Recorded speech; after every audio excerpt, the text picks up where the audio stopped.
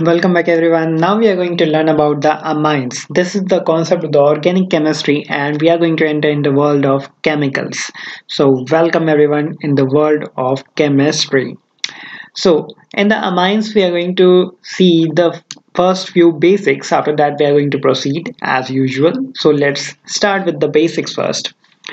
So first point is amines, as I already told you, is an organic compound. It is made up of nitrogen and hydrogen. The combination of amine is basically nitrogen and hydrogen.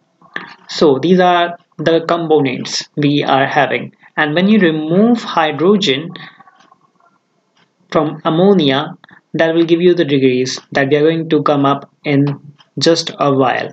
Okay, so we have studied this point.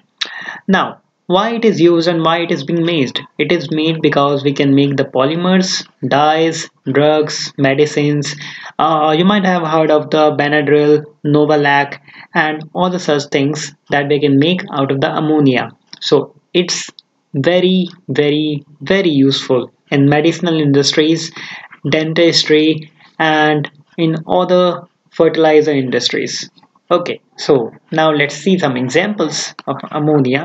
So the examples are NH3, which is ammonia itself. When you remove one hydrogen, two hydrogen, and three hydrogen, so we are calling it amines. So these are about the degrees that we are going to talk in a while. For now, it's just an example. Now it is sp3 hybridized. So it is having sp3 hybridization, and now we can learn the next level of it. So as we are talking about the ammonia and amine, so the structure of amine consists of nitrogen as a key component, and the shape is geometric, as actually pyramidal shape. As the pyramid of Giza, you might have heard, and maybe you might have seen that. So I have made a rough structure here so that you can learn from this place. Now let's see something that what actually happens. So we're going to learn the degree. So we have NH3.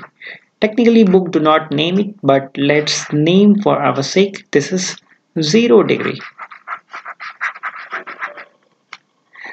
This is 0 degree ammonia. That's our discovery in this thought. And now we are going to change the color. So RNH2, and this is 1 degree.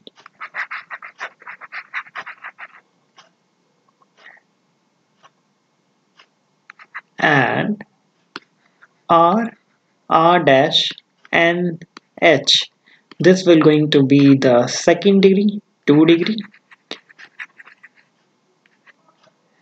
And R dash R double dash M, this will going to be our 3rd degree.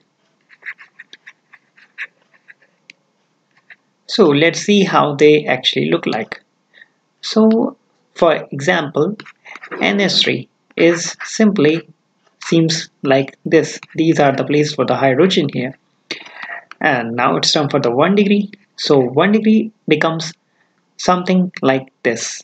And we have CH3 here, and H and H. So this is how it's gonna look like.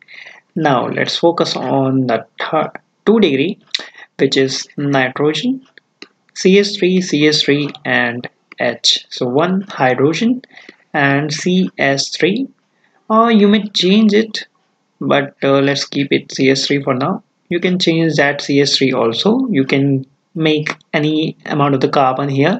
Carbon and carbon will make their own chain out of it. So now for the 3rd degree, we can go something like this: nitrogen, and all the 3 ways are CH3. CH3. So this is something that we are going to learn, and this is what we have seen in our work. So these are the things that we have learned. This is 0 degree, this is 1st degree, this is 2nd degree, and this is 3rd degree. And surely this degree is not about the temperature.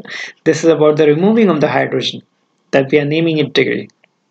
So we are categorizing it, and it will going to vary its property, reaction, and ability to react, physical and chemical properties. So this is very important to learn, and in the next level we are going to explore more about the ammonia. So stick with me, stay tuned, God bless.